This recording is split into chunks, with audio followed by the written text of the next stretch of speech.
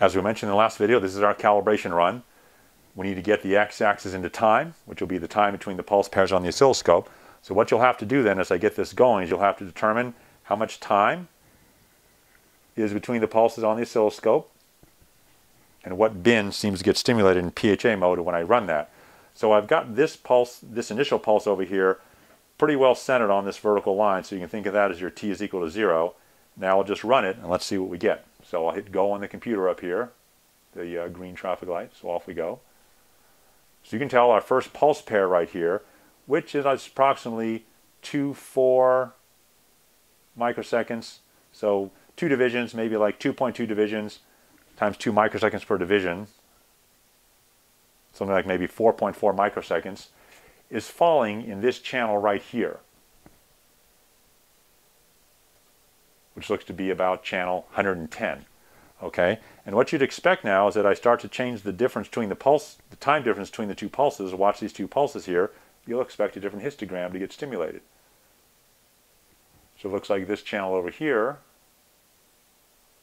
channel 45, corresponds to the time difference between these pulse pairs.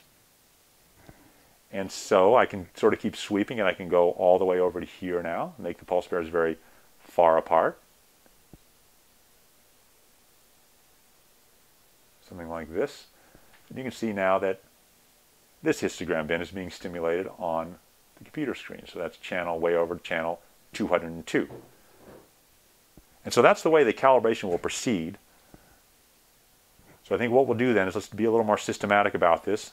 Let me move the time delay really close together like this, and I'll try to make some nice, easy to read pulse pairs on the oscilloscope. So I'll center that pulse right down there on this vertical line, so the negative going edge, which is used for timing, is centered right here on the edge of this first row of boxes here, and it'll be the time difference on the next one that'll be important. Remember, 2 microseconds per division.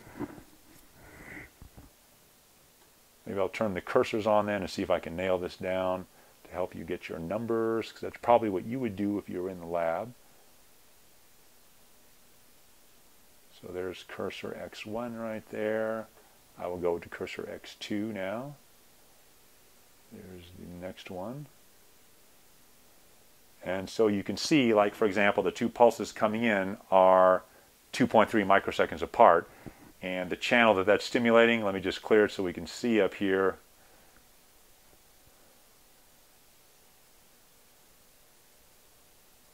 Looks like it's about channel 55.